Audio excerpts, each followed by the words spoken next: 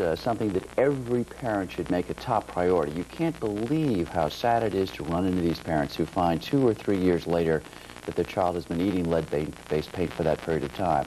Now, there are two key actions that every parent will want to take. First, you want to find out whether or not there is any lead paint in your home. If your home was built before 1973, it could have lead paint in it. Before 1953, it could have the most toxic kind of lead paint. Don't be fooled by restoration, because you could, of course, have painted 2 or 3 layers over the lead paint and it could still be there. The second key action to take is to have your child tested early and often. How do you screen for the poisoning if you think your child has in fact been exposed to lead poisoning? There's a simple test. That test should be done on every single child. There are physicians who will say, gee, you're at low risk, or you don't need it. That's thought to be old-fashioned. Just because you're in a middle-class neighborhood doesn't mean you don't need to be tested. Now, in terms of the testing, there is an old guideline, which is the American Academy of Pediatrics. And that guideline says that you should be tested twice, at age 9 months and before you go to school. This guideline is outdated. There's a second guideline. It is that of the Centers of Disease Control, and that says that you should be tested before the age of 1 and then every single year until the age of 6.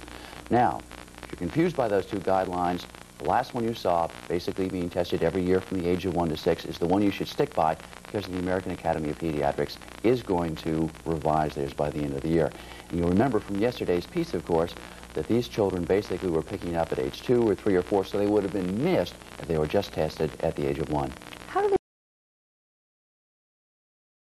do the tests, and how expensive are they?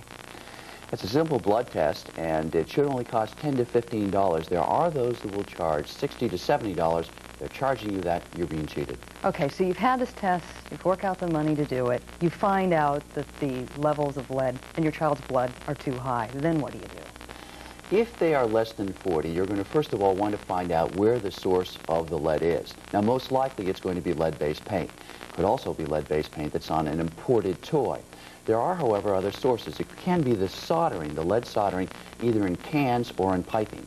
The second thing you want to do, of course, is remove that from the child's environment. Third, you can give them the diet that will decrease the amount of lead in their system. That consists of zinc, iron, calcium, and protein. And the last thing you want to do is to make certain that these lead levels are coming down. You really found the source, and you're getting rid of the problem. Now, 40 seems to be the magic number. What happens if your child's level is higher than 40? If your child's level is higher than 40, you're going to have chelation therapy. That's often done inpatient in a hospital over the course of a week, and that will draw the lead out of the child's system.